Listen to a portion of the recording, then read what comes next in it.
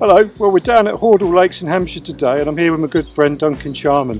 Now this lake's mainly known for its carp, but we're here today to fish for the roach, which will run to well over £2. So we're going to be looking at a modified helicopter setup with maggot feeders, which is a really good tactic to use for big roach, and I've caught some of my biggest on it. So join us and see how we get on.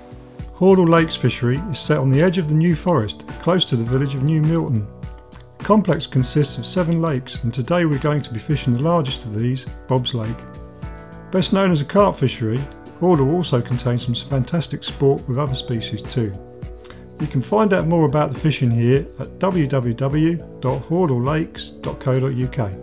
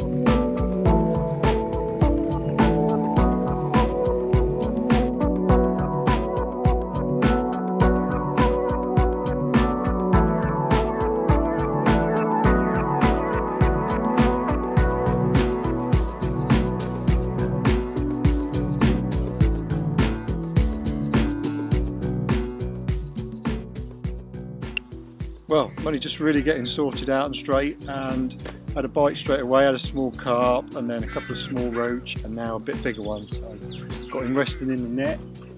Let's have a look, see what we got. This is what we're after.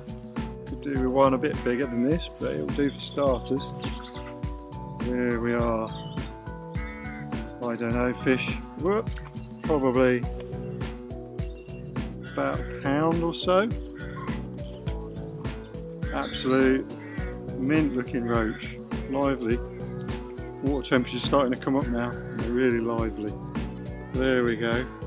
Hopefully we'll catch a few more, maybe some bigger ones, but hell mate, there we go. That's what we want to start with.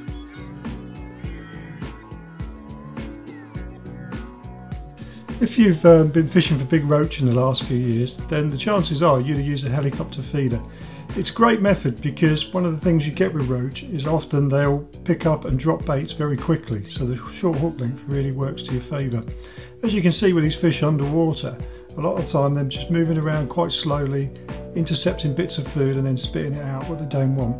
With the helicopter feeder, what happens is you get a bite straight away. It acts as a bolt rig really, hooks the fish and off it goes, and you get these really fantastic drop back bites normally as the fish dislodges the feeder and the line goes slack and then will pull tight. But to be honest, all you need to do is pick the rod up and it's the fish is already hooked. Now I use normally a 6-pound main line and then a feeder that weighs from between 30 and 50 grams, really depending on how far I have to cast. The rigs I keep really short, no more than about 4 inches, 3 would be about right.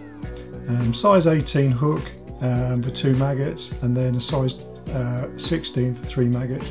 3-pound fluorocarbon normally, which I like the stiffness of, it just helps stop tangles, and I like the hook length to be as close to the feeder as I can possibly get it.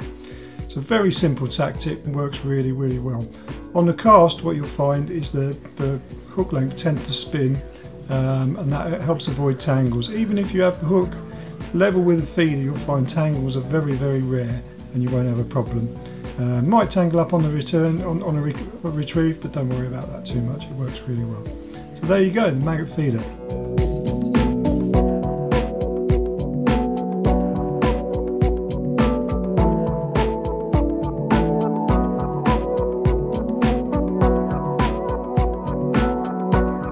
Well, the rig I'm using is very similar to Paul, apart from I'm using a cage feeder.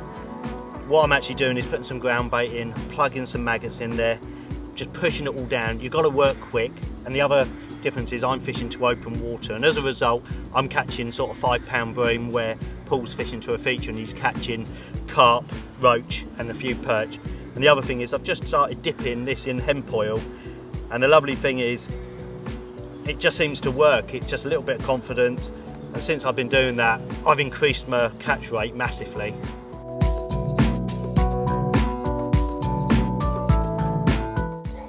Proper mixed fishery down here at Hordle.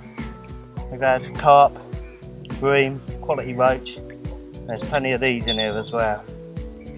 One of my favourite species.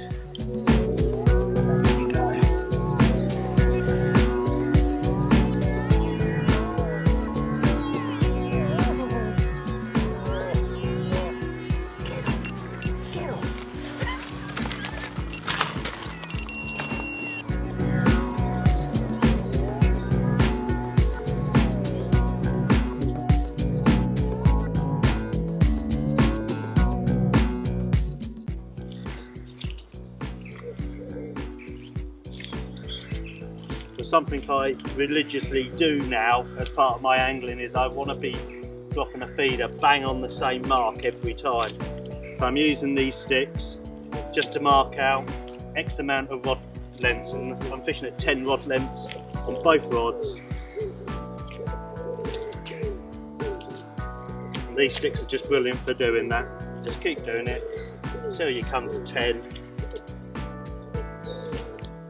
9, 10, and there you just then use the wheel clip, put your line in there and then wind it back. Try and do this quite slowly, because if you do it quick it all comes off. It'll be a bit of a mess.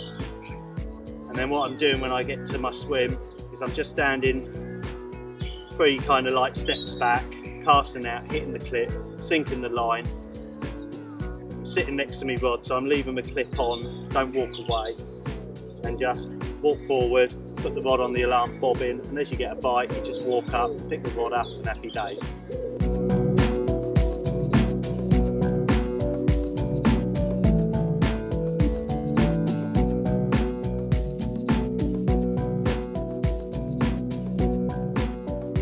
Well, how about that for a pristine roach? That's the kind of fish we've come here for today. A couple of years time I suspect they'll be 2-pounders. So I hope that was interesting. Thanks for watching the film, and we'll see you again soon. Cheers for now.